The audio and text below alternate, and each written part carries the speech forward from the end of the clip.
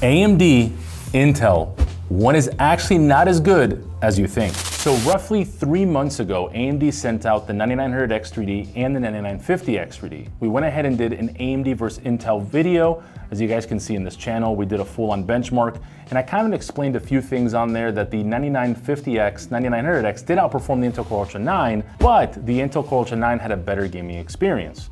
The lows, the mids, and the high were actually very close, and that kind of gives you a better gaming experience overall. But what I decided to do is actually build two identical builds, one being AMD, one being Intel, both having 64 gigs of RAM, AMD having 6000 CL28, while the Intel build had 6800 CL32.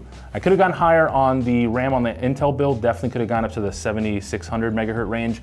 It would have increased performance, not by much, it's probably like another 5 or 10 FPS. They're also both rocking an RTX 5080. I did swap the two. I had an Astral in one, an M Master in the other, and I swapped them just to see if there was any difference. Pretty much the same results came out of it. So what I went ahead and did is my main game that I play is Star Citizen, and that game is very CPU, very RAM heavy, and most of the community recommends the X3D chips. I personally have been recommending the Intel CPUs. Even the i9-1400K does a phenomenal job in Star Citizen. But the community itself is just so diehard when it comes to the AMD side of things that I was kind of like, you know what? Let me just test it out personally to see how it works in that game, and I did that for the past 3 months. I would stream from the warehouse, which was on this PC, on the AMD build. I would stream from my home office, which was this Intel Core Ultra 9 build. And the performance honestly was definitely better on the Ryzen CPU when it came to actual FPS numbers. I was definitely getting higher FPS, but I'm gonna show you here in a little bit of video kind of comparing the two side by side, and you notice that the Intel Core Ultra 9 did perform a little bit less, but the performance and the experience was definitely much better. There was a lot of hitching when it came to the X3D chips. That included the 9900X3D, 9950X3D. The 9900X3D also had it, just not as much. I think there's something going on still with the CCD, and keep in mind too, that a lot of these engines are still in very early alpha, especially games like Star Citizen. And just a quick disclaimer, this is all based on my personal experience, and this is all my personal opinion. I know for a fact, y'all are gonna be in the comments pretty much battling it out, saying Intel, AMD, Intel, trust me, I know. There's some out you that are diehard Intel fans, there's some of you that are diehard AMD fans. I'm the fan of whichever one is a better experience for myself, that's the one I'm gonna use, and that's the one I'm going to recommend. So let's jump right into the video so you guys can take a look yourself. Lorville is one of the heaviest ones to run.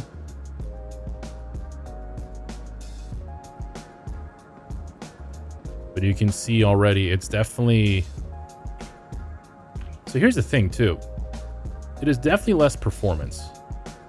As you guys are seeing, I think at this part right here, we'll compare it side by side here. But the thing is, once again, it just feels smoother. It's just a smoother experience.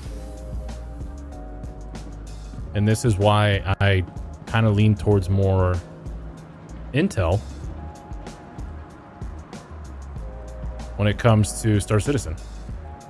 And I think that's why DePoets leans more towards Intel as well when it comes to Star Citizen. This experience right now to me is just more enjoyable. No hitching.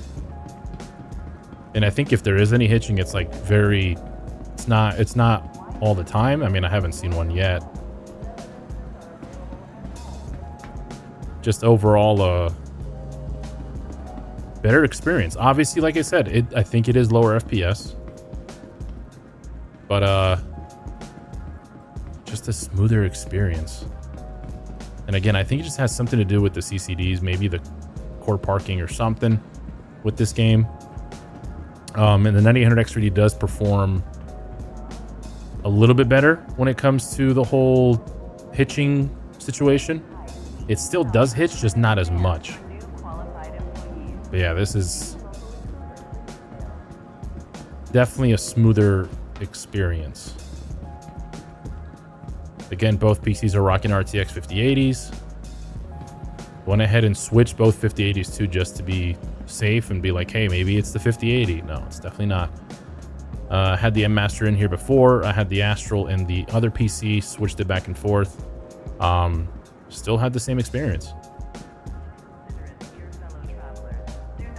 but definitely a more enjoyable experience. It's gonna go. When I got in here last time, you saw in the AMD build, it was definitely hitching.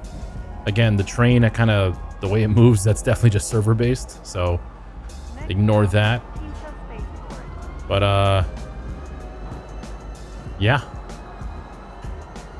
So one last thing I did not mention was I actually did use the 9070 XT in both of them as well, just to kind of see if there was any difference. If it was AMD CPU paired with an AMD GPU, it would perform better or smoother or whatever it may be.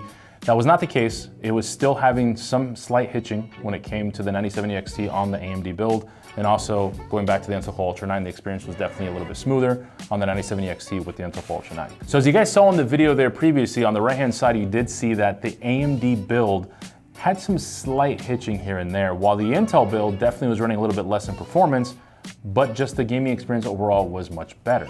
And like I stated in the video, it's kind of weird with the AMD platform.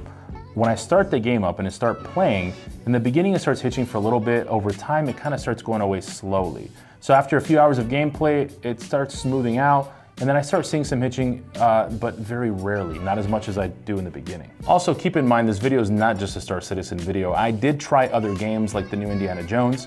I did try Assassin's Creed, the Half-Life RTX as well. There were other few games that were having the same experience with the hitching. On Fortnite, it was pretty smooth, had no issues there. Marvel Rivals was pretty smooth on both, had no issues there. The thing is, I'm not saying, yes, you need to go Intel, or yes, you need to go AMD. What I'm saying is, from my personal experience, from my use of what I'm using the PC for, the Intel Core Ultra 9 for me was the way to go.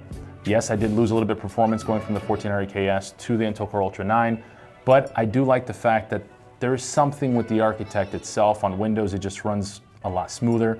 I'm not having any issues on Windows 11. I know some have reported some issues with that.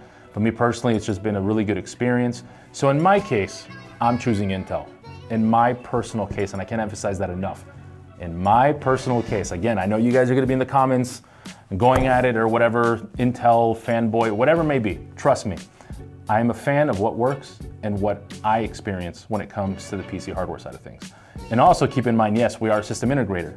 We sell both products, and regardless of which product you purchase, it benefits us. So there's no this is not a hashtag ad by Intel, none of that stuff. So once again, I'm choosing Intel when it comes to my personal PC. Make sure you guys subscribe. Peace.